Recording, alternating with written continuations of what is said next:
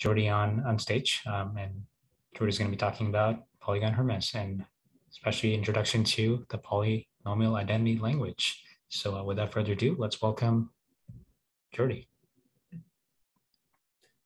Hello everybody. Thank you very much. Let me share my presentation right now.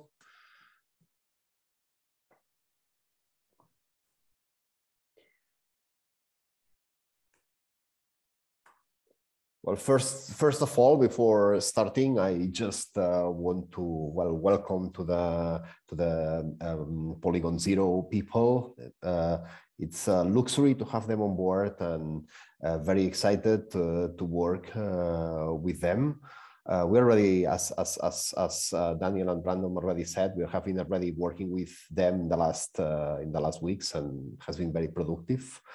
And I also want to thank you to the Polygon founders for setting up this collaborative environment in the technical things. I think that we can go much farther together, helping one each other as a team. So it's going to be very incredible, and I'm sure that we are going to scale Ethereum. That the end is the goal that we have all together.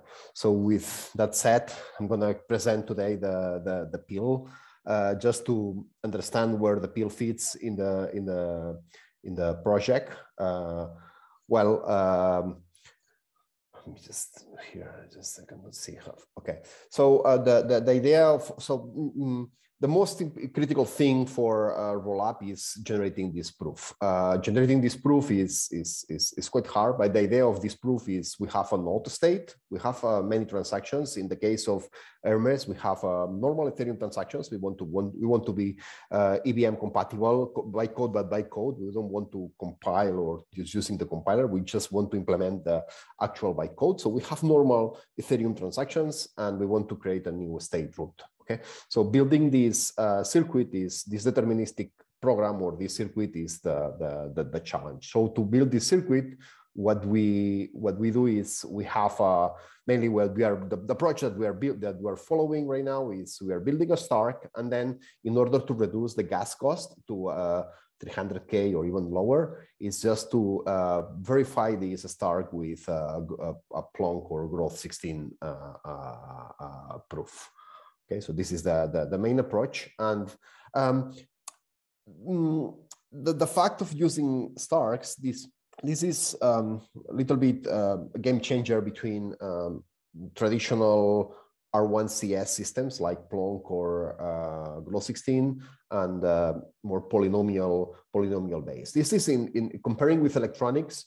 This is just working with normal ANDs and ORs, normal gates, and you just put them, a lot of them. Or when you introduce the clock. When you introduce a clock in the circuit, you can reuse the same electronics and run many cycles. So here is where the polynomials takes very importance. When you read the word polynomial, just understand it as an array of values. At the end, a polynomial is a set of values. A line, you can represent a line by two numbers, while you can represent a big polynomial with many numbers. So you just understand the values. And this works well in this concept of clock, of a step. So you have a state machine, and every time in the state machine you have a new value, and this is represented by a polynomial because in each step one value and so on. So and the idea of defining defining this prover is that we need to commit to a set of polynomials, and then defining a set of relationships, identities between these polynomials in order to build these state machines that work together. And here is where the polynomial identity language, this language that we created for creating these relationships between polynomials and building these state machines. Okay. With this relationship, with this set of relationship, with this compiler, this will be used for generating the Starks, for generating the prover of the Stark, and then the verifier of the Stark. Okay, so to start, I think the best way to understand how this polynomial identity language is just do an example of how this works. Okay, let's start with what would be the hello world of this language. In this case, we are defining a very simple state machine that actually computes 32-bit numbers through from two numbers of 16-bit numbers. So it's a state machine that has two steps. Okay, so we just even steps and odd steps. In the even step, we just get a number and put it in a register. And in the second step, we just shift the register and add the second number. And then we start over again. So we can generate as many 32-bit numbers as we want. So we have one register, in this case is so one state variable, this case is out, and we have one input that it's a value that we can put at any state. We can put the value that we want. We can put each value, and every 2 steps we are generating one new 32-bit numbers. So how we would be write that in PIL? Okay, well, this would be as simple as that. We have a constant polynomial. It's a constant polynomial that's so the first is the first number is 1, the second 0, 1, 0, 1, 0, 1, 0. It's the instruction what it's doing. Okay, we have the freeing, the input of the system, the number that we freely can set to any number that we want, and we have the register itself, the register out. Okay, so in this, and then we start defining the constraints to these polynomials. The first constraint is that we are forcing that freeing is it's a 16 bits numbers. Okay, in this case we are doing it's included in another constant polynomial that we have defined it here on top that includes all the numbers between 0 and FFFFF. So all the 16-bit numbers. Okay, so with this we guarantee that the freeing can be any number but just between 0 and 0xFFFF. Okay, and then we define the constraint for this state machine. Actually, we are saying that the next step must be if set is 1, so it's the first step, then this is going to be 1. The second part, this is going to be 0. So the first, if it's 1, we are just putting the input to the register. Okay. If a set is 0, so it's the second step, then this is going to be 0, but this second one is going to be 1. And then what we are doing is we are shifting the out and adding the freeing. So every 2 steps, we are generating a number that we know for sure that's going to be maximum 32 bits number. Okay, so and we define it this way. Okay, let's move to a more complex state machine. In this case, we are going to define state machines that generates groups of 5 numbers of 32 bytes numbers that fulfills this relationship. A times B plus C must be D to the 32 plus E. Okay, so we are dividing this most significant bit and less significant bit. We're doing the arithmetic operation. In this case, it's a multiplication and a division. Okay, so how we do that? Okay, we have a state machine with 5 registers, A, B, C, D, and E, and the idea is that in the 5 first steps, we are just latching. We are setting. We are putting the input. We are setting these registers. We are setting A. We are setting B. We are setting C. We are setting D, and when setting E. And once we have all the registers set, then we force the condition. Okay, when we have to force the condition, well, we have this next polynomial. We call it latch. That's actually when you want to force that this condition fulfills. So we have a state machine where you just load 5 numbers, and then you are forcing that these 5 numbers are fulfills this condition. So how would we write that? Well, we will write this. We have this constant polynomial, set A, set B, set C, and set D, and set D. We have also the latch polynomial, okay? And we have also the freeing, it's the input, and then we have the 5 registers, okay? And here we start adding the constraints. The first constraint is we say freeing must be a 32 bits number. Here is the first thing that it's important. We are using the results of the other state machine, the bytes for dot out. So this freeing must be a number that must be included in the bytes out for dot out. That means that this number must be a 32-bit number because we have the conditions that we generated in the last state machine. Okay, then we do the next. Then we calculate the next state machine. In case it's A prime, B prime, C prime, and D prime. And this is if set A is 1, then we just set the free into A, and if it's 0, we just keep the last value. Okay, so this is the conditions for the next A, B, C, and D. Okay, and finally, when latch is 1, we must fulfill that mulsum is 0. And mulsum is like an intermediate polynomial that we say that A times B plus C minus D to the 32 plus C is And this must be 0 in order to fulfill this operation when latch is 1. So here we just define it a state machine where we can do arithmetic operations. In this case, is this addition plus. So here you can do an addition just if, for example, setting b to 0, or you can do a subtraction by setting a and b. We'll see in the next example how we use this arithmetic circuit. So let's now build something more complex. Okay, let's build a computer. Let's build a state machine that actually execute instructions. Okay, so here we have five registers. Okay, we also have a sixth register. We call it the program counter. Actually, is the line that I'm executing. This is another register that this is in this state machine. We have a bunch of polynomials that are in somehow they are the instruction that I want to execute. Okay, we'll see these polynomials how this works, but this is the instruction. Okay, we have also a free in.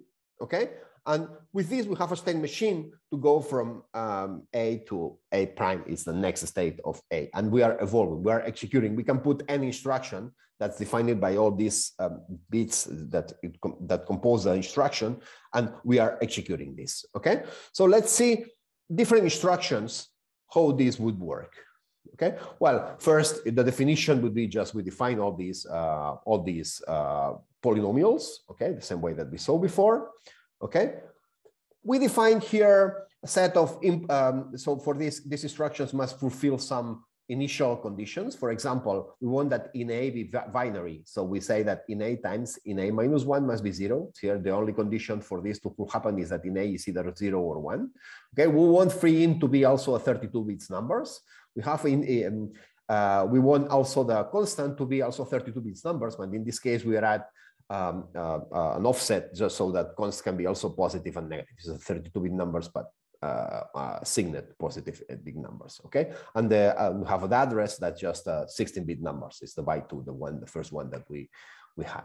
Okay, so let's start with instructions that move from A to B or from B to A or something like that. Okay, for this there is part of the instruction that's it's in A, in B, in C, in D, and in A. Here these are selectors of which register we want to. We have this intermediary register, we call it top. Okay, so and the idea is we load from A, B, C, D, and E, and we load to up. Okay, this is the first line of the polynomial identity language. So if in A is 1, then we load A. If in A is if in B is 1, then we load B. Okay, we add them together. We can also set a const. We can also put a constant value. So the instruction can have a constant value. For example, if we want to put an 7 in register A, then const would be value 7. Okay, and we also can select the free in. Okay, and we have these set values to A, B, C, and D. So for example, if I want to move from B to C, then in B would be 1, the other scenes would be 0, the const would be 0, okay? And the set C would be 1, and the set A, set B, set D, and set E would be 0, okay? So in this case, this will fulfill this relationship. If I want to put a 7 in D, then const would be 7, all in A, in B, in C, in D, in E, and in free would be 0, and the set D would be 1, and the other sets would be 0. Okay, and this is how we define in PIL these instructions. So the instructions for moving. Okay, we can also do conditional jumps and conditional jumps. In this case, is we have a circuit. I'm not going to enter in detail how this works, but we have a circuit that determines if the operator is 0 or not. Okay, and if it's 0 and the instruction is a jump, okay, then instead of loading the program counter to the program counter plus 1, we just load a new address. So we do a conditional jump in here just by defining how. So by seeing how, by defining how we set which condition must the next program counter must fit. Okay, so we have also conditional jumps, and we want to do also arithmetic operations. We can want to do multiplications, additions, and so on. And how we do that, okay? And this is probably the most important slide of my presentation, okay? Because this is the trick and the main thing that we are doing here, okay? So we are connecting the last state machine, the state machine that do operations, and with the main state machine. When the main state machine, we have the instruction arithmetic. When we have this arithmetic instruction, then we are saying that the values in A, B, C, D, and the op operator must be included in the last state machine, arithmetic A, arithmetic B, arithmetic C, and so somehow what we are doing is we are connecting. We are saying in the main state machine, we are assuming that some arithmetic function is okay. Okay, so we can set up freely. We can put the values in the registers, and we are saying, okay, these conditions must fulfill, and we assume that this is okay. But this is because this is delegated. The verification of this is delegated to the other state machine. Okay, and this concept of connecting different state machines with the PLOCUP, again, thank you to the Aztec people with the PLOCUP idea. This is a great thing. This allows us to connect these state machines. And this is what allows us to do engineering. We can generate like many state machines that are doing different things and connect them all together. Okay, so yeah, this would be, of course, now we have a processor. So we have a processor, then we need to define an assembly. This is a little bit how we would work the assembly. Okay, we define this from going from one register to other, and we have the arithmetic or the jumps operations. So this is an assembly. But there is something that's missing here, and it's how we guarantee that we are executing the right program. We want to have like a ROM. We want to have a program, and we want to force that we're executing a program, because if we see here, these are free inputs. You can put any instruction that you want. This is okay. It will fulfill these relationships, but how can I create a ROM and execute this program? Okay, so let's move forward, and we create this from this assembly. We create this. Table. So we encode these instructions with bits. We have in A, in B, in C, in D, and we create what we call it a ROM. A ROM at the end is another polynomial where the first instruction, the second instruction, the third instruction, and we encode all these polynomials.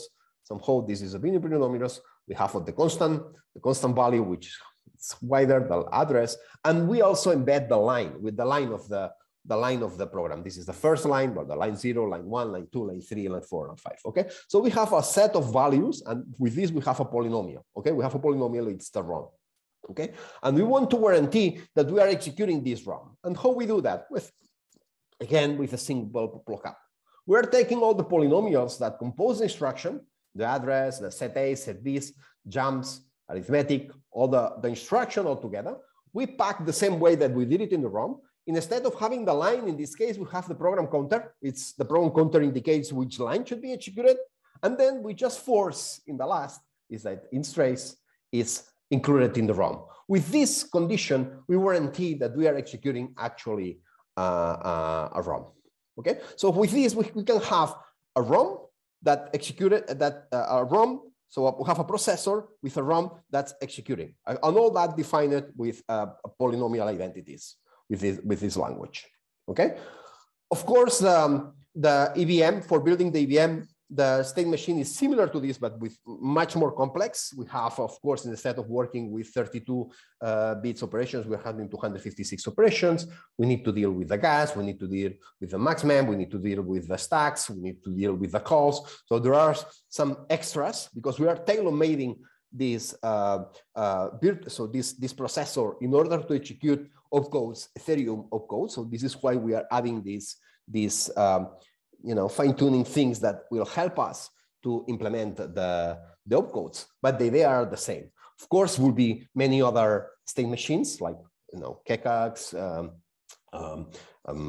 signature verifications, comparators. Well, there is a lot of state machines, but with this we will create the full Ethereum virtual machine. So summarize is we have this PIL language. This is like the hardware layer. We are defining these state machines that work together. We have with this we define the state machine. We have an assembly. Okay, and with the assembly, we create a ROM, which actually has a specific program, and it's a program that actually implements Ethereum. It's a program that as an input process many transactions, and calculates the new state. Actually, it's a single process that executes all these. Okay, we have an executor that actually is the runtime, the thing that takes the transactions and actually creates these polynomials, and then with this we generate the star. This is better represented in this next slide. Okay, so we have the executor generates a proof. Of course, here we have an assembly, we have a ROM, we compile that to an assembly, and this we plug it to the executor generates a star. Okay, with the PIL language, we generate we compose the star, and with the PIL language through CIRCOM and all the star, we generate a circuit to validate the star, and then this is then at the end is verified in Solidity. So this is the process is very much this. Of course, the prover is not the only thing that we have to implement. The prover is just a piece of our running a full zkEVM. There is also a node with all the transaction pools and so on, and of course all the smart contracts. Layer 1, layer 2 here. If you want to see how we are going to do all the transfers, layer 1 to layer 2, we have I did a presentation in ListCon, so you can find it in YouTube. You can find there, and of course we also have this. Coordinator selector. We have a new protocol. We now improve efficiency. Probably we'll have some opportunity to explain how it works, but this also what gives the centralization. But all these pieces is what we are building somehow in Hermes. And the planning for Hermes, of course, this is not a full commitment. This is the project we are doing is quite challenging, but this is the schedule that we are managing internally. We are very excited. Right now, we are running very fast. We have an incredible team right now that's very motivating for doing this. I think we have, at least in my eyes, we have the best team in the world for creating that. We are very, I'm sure that we are going to get it. We are really, very excited. And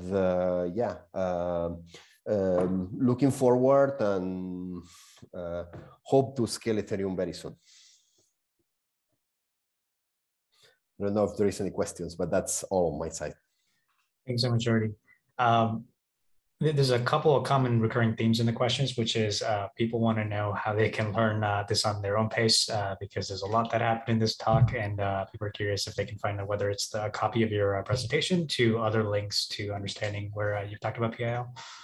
I will make it copy, and everything we are doing is open source. So sometimes we are not publishing right now because we are changing very much, and it's things like that, but we will open very soon as the pieces get more consolidated. And yeah, you can check at Polygon Hermes repo, and there is a lot of information there. Awesome.